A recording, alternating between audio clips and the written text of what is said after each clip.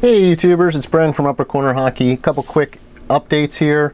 I got a box in the mail, but right before I unbox that, I get to my MRI. So I don't know if they'll actually show up on video here, but I have a torn meniscus. I don't think, yeah, it will show up if I move it on. There you go. So I don't know what all this crap means, but I went to Dr. Glen Bradish. I'll leave his information down in the description below. He's great. He's actually our goalie as well, so it's always good to know a goalie in the locker room that could fix your knee. So I already had the surgery and found out that it was torn. It's in the right knee. I've been playing with it for about 13 months, so it's been a struggle, but it still wasn't that bad as much as I thought. But you know what, I figured I'd get it done by the end of the year. So anyway, if you want to send your get well soons, comment below. But every cloud has a silver lining. I got this in the mail and I've been waiting for this for a while. It's from NYCO Sports, Nyco Sports. So I'm actually, the surgery happened on Friday, which was 2 days ago. It's kind of out of it. Wasn't able to really bend it. Still not bend it, but I can walk on it, which is kind of cool. I could walk on it right after the surgery. If anybody had that surgery, you probably know about it. It's pretty common and it's pretty easy to fix. I think it only took about 30 minutes in surgery and whatnot. But anyway, let's check this thing out. Oh, they're wrapped up individually. Guess you guys can guess what they are now. They are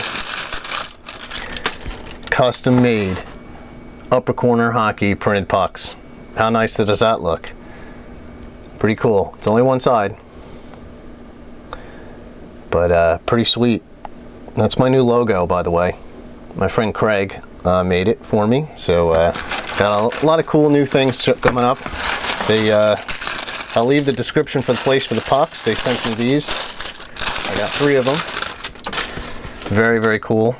That seems to be my thing, my very, very cool thing. So I got 3 of them here, and put a smile on my face with all the crap going on. So hopefully next year, 2016 is my year. So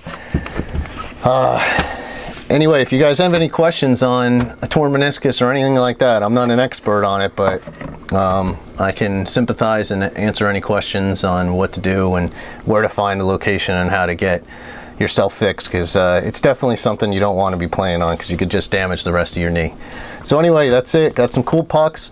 I don't know if anybody would actually buy these, and if you think you would, what would actually be the price that you would buy them? I don't think I'm popular enough to be selling these for $4 a piece on Amazon, which kind of commemorative pucks are going for. But these things are super nice. The official hockey puck, same as the NHL.